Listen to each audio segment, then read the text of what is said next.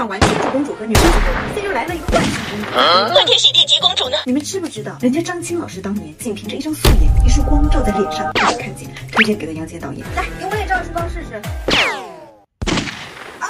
今天咱们就仿妆不仿人了，宝子们轻拍。先来敷个肤吧。像我平时熬夜，皮肤状态不稳定，特别是换季，T 区和脸颊老是容易泛红，真的就是靠着这一支薇诺娜的特护霜来急救维稳。可以晚上当面膜后敷，也可以在化妆前这样子薄薄的涂上一层来维稳。它是很轻盈的乳液质地，脱发敏感或者长期烂脸都是可以用的。一抹化水吸收的很快，没有那种浮在皮肤表面的油腻感。毕竟人家钻研了14年的敏感肌，我愿称之为敏感肌问题的守护神。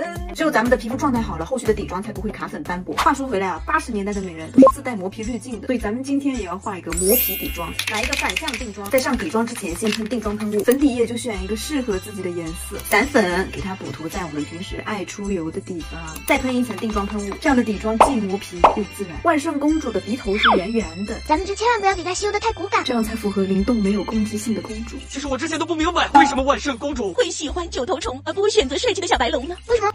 万圣公主的眉毛是很古典的柳叶眉，我们最低点找到一个点，最高点找到一个点，眉尾一个点，把它们连起来，但线条就会流畅很多。上下给它遮一下。万圣公主的眼睛好像会说话，我的眼睛不说也罢？要不怎么都说仿妆不仿人呢？小时候光顾着看猴了，怎么没有发现万圣公主满图都是海鲜？海葵、石花菜、双鱼记、白马发簪、天耳环都是小灵感。不愧是经典啊，真的不要太细节。早期的嘴巴都有清晰的唇线，涂上一个红调的口红。OK， 妆容就是这样子啦。长老啊，请用茶，请坐呀。